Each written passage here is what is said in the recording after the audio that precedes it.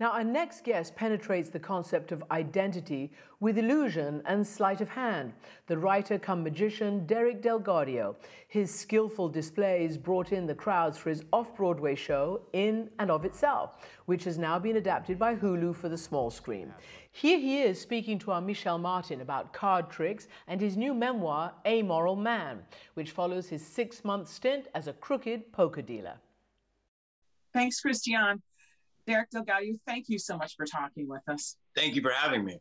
So you use illusions. You are a specialist, an award-winning specialist in, I think, what's called sleight of hand. Is that the right way to say it?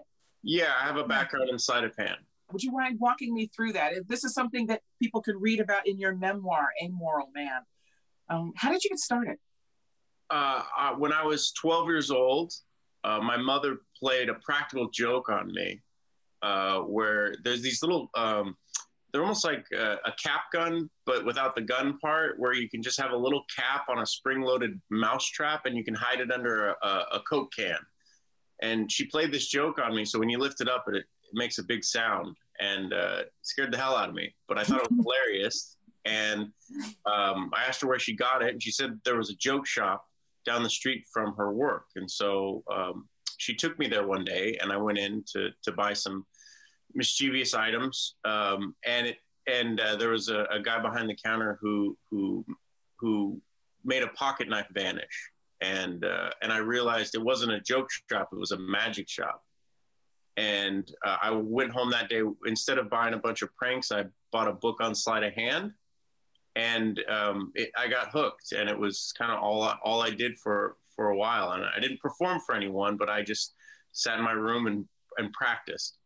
Eventually, you became, what's the right term? Card cheat? Card shark? What does that mean? For a brief period of time. What's the right term? Yeah, card mechanic or card mechanic or card sharp or card shark. I mean, all those terms are acceptable. And yeah, I was hired by an organization or a private organization to deal poker. So the point here is you're not cheating for yourself, right? You're cheating for the people who set up the game, right? Correct. You know, in the blackjack world, they call it a bust-out dealer. And these are actually common in Vegas, you know, back when the mob was running the town, where they would have card mechanics working as dealers to cheat their high roller customers, make sure that they didn't walk out the door with a bunch of money. But as, you know, sleight of hand, like everything else, became kind of an antiquated, not craft, but became arcane. That stopped being as popular in casinos, but private games, you know, you'd still have people moving under fire, as they would say, using sleight of hand to cheat at cards. And some people create or design entire games around that concept of we will have a game, but we'll have a crooked dealer to help fleece the customers. Do the players kind of know? Do they think it's rigged and they play anyway, or they just really don't know? I think it's inconceivable that it's happening to them, to anyone at any given time. It's something you hear about in movies. You know, you've maybe seen on a television show or something, but you can't imagine that these people actually exist and these things are actually occurring. And I think people maybe underestimate the lengths at which one will go to achieve these things, and also how realistic it can look. You're not really playing a poker game at that point. You're simulating the act of playing a poker game, and it becomes a real life simulation where everyone at the table thinks that they're playing poker, and they're convinced with every ounce of their being that that's what's happening, but they're not. It's just a simulation of the game. And I think that it's very difficult for people to conceive of that they are living inside of something that isn't real. I know that maybe people think we're putting a lot on, you know, cards, but it's really there. And I have to tell you that one of the reasons it fascinates me as a journalist is that we are technically, we say we are in the quest for truth, right? We are trying to find out what's true. And one of the things that you have to learn really as a journalist is you may never know what's true, number one. Right. And even if you do find out, people might not care. They don't care. That's a really good point. Or not only might not they care, they might have set up their value system and their belief system that they can't believe the truth you're offering. it might be too painful for them to accept the truth. Because if their entire life has been built around a lie, or at least they've been functioning as if this thing is true, it's very hard for one to accept that that is not true, and that their life, you know, thereby is not true. So I think it's, no one wants to be a fool, and no one wants to be embarrassed or made to, made to look a fool. And so I think it's very difficult for people to admit when they have either fallen for some sort of scam, be it political or at the card table. And it's hard to come around, and it takes a lot of courage and to do that. One of the things you talk about in your book, Amoral Man, is that you spent a lot of time alone as a kid. Why is that? I mean, I don't know the exact reason, but I know that part of it was I grew up in Colorado and my mother was gay. And I think that forced me into my own closet of sorts by being around, there was a lot of bigotry where I grew up. And that was passed down from generation to generation. So it was hard to lead a normal life in the sense that I didn't like having friends over or anything like that, because there was very real judgment. There was the fear of being judged, but then there was actual literal judgment in some cases. And so it just became easier to be alone and to not have to worry about that. And one of the things you said in the book that really intrigued me, you said that, you spent hours mastering these techniques. You spent hours doing it, but then you didn't like to perform for folks. I mean, here you are, you're isolated, you're in the way you describe it in the book, the choice that, you're kind of in a town that's split between conservative and very conservative. Yeah. You're facing a lot of opposition because your mom is gay, and that could have been your way to be liked. Yeah, I mean, also part of it was I didn't want to draw attention to myself. And so as much as it might be a way to connect with others, it was also still dangerous to me in the sense that meant more attention. And if I was, and if I was able to hide things, what else was I hiding? I didn't want them looking into me or my life that closely. And being interesting was one more way to get people to look my direction. And for me, it was all about getting people to just look the other way. At some point you start looking for mentors. I mean, like the first one is probably like the owner of the magic shop, Walt, who really introduced you to the world, and then started introducing you to mentors, people who were really great artists and technicians, and to teach you more technique. This is how you meet Ronnie? Yeah. Yeah, tell me about him. Tell us about him. Well, Ronnie's a lot of people to me because he was a mentor, but also a cautionary tale in that like I romanticize this world of card cheats and swindlers and hustlers and things like that, mostly from cinema. And that is not a life generally that anyone would choose. And it's a very hard life, not just technically difficult, but also the toll it takes on one's person of living in secrecy in so many different ways, having to lie all the time, both inside work and then it expands slowly outside of work because you kind of need to keep juggling the truths that you're trying to create around what you do and who you are.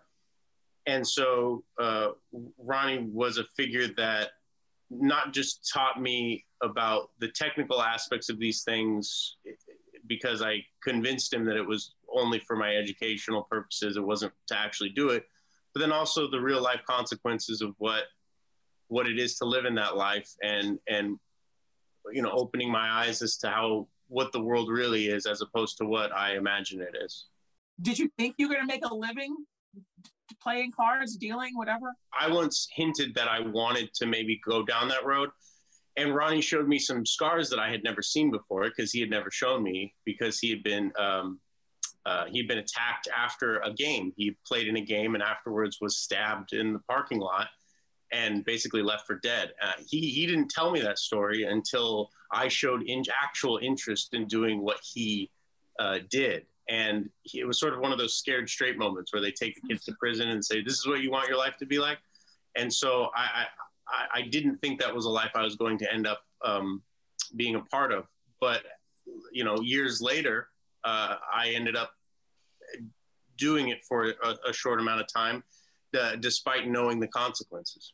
It just seems like you've been thinking for a very long time about right and wrong, and why do people do what they do, and what's worth doing. And it just seems interesting that you would end up in a place where you're cheating for a living. And I just wondered how you squared that. I wish I could say I struggled more with the decision to do it. But I didn't, in the sense that I was meant to end up there. I was meant to end up at that table and see what I saw. Morality and ethics aside, I feel a responsibility to take the things that I recognized in that experience and share them in ways that I don't think anyone else would have been able to had they not had that experience. And that was enough to show me what I needed to see so that I could move on and help others see things that I recognize. I have to talk about the film. You know, I read in a novel called The Vanishing Half, it's by somebody named Britt Bennett, that the only difference between lying and acting was whether your audience was in on it. But it was all a performance just the same. Yeah, that's accurate. Yeah, and you kind of fixed that problem of having to hide your artistry, right, with the stage play. But what made you decide to do that? The one I'm thinking of is the latest one, in and of itself, which people can see on Hulu, as I said. What made you decide to do that? I think, like anyone, I struggle with who I am and what I'm supposed to do in this world. And I struggled with that question alone for so long. I think I just decided to make it a part of the work and have a dialogue with the world instead of just staying in my room and thinking about it. Two things are about to happen. One of these things you will see, and the other thing we will see. We get to see you transform into something else. I don't understand. I know. Let's do this together. Help me describe it in a way that it doesn't ruin it. I understand. It's very difficult to describe. I've called it a theatrical existential crisis. Okay. You know, I go out on stage and I struggle with what it means to be and be known as something.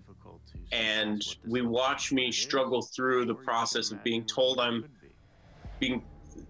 one thing, me thinking I'm another thing, and me trying to resolve it.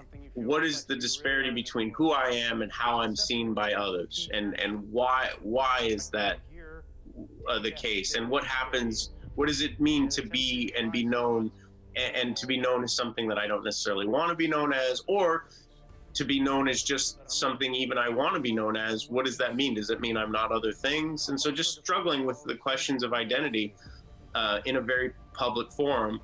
And the real secret of the show is it's not really about me. I only use my story as a proxy for people to enter the conversation for themselves and to think about who they are in this world and what it means for them to be seen. People who had the privilege of being in the audience have a very emotional reaction to the work. And obviously there's some awesome card play and card mechanics, as you say. There's some awesome visual effects. But what is it you think evokes such a reaction? I think people, I don't think we really have real conversations about seeing one another enough. I think that most of the conversations that are had these days are political or politicized. At least they're not, or they're done maybe in like a self-help context, which this certainly isn't. And so I think that the show is sort of a Trojan horse for that same conversation, which is a human conversation of what it means to see one another, to be in this world, and to be, to be connected in a way that we can't ignore. in that we are all shaping each other's identities in this world, and there's real consequences and attached to that in terms of how I see you matters. It doesn't matter like how I see you and how I recognize you, and everything that you are, or if I choose to deny you of everything that you are matters. I can't help but think about the politics of the current moment, especially over the last 4 years, where we have been demanded to ignore the truth of our eyes in the service of somebody's agenda, right? On the one hand, your work is about awe and kind of respecting the power of awe. On the other hand, it also makes plain how much people are willing to believe because they want to believe it. Right. And that is scary. Do you not agree? If you think about how democracy is supposed to function, isn't there something kind of terrifying about that? Yeah, it's absolutely terrifying. And I kind of relate this explicitly in the book. I talk about this idea of the poker table being a simulation, and how easy it is to live in a world, in a fiction that's written by others without even knowing it and living it as though it's a truth. And I can't help but recognize the parallels between that world, that microcosm, and the world we're living in, and especially in the political spectrum. And, specifically when it comes to things like, democracy and voting, and how it's nearly impossible to know if it's a game or not, or if it just looks like a game and there's people better at pretending to play it than others.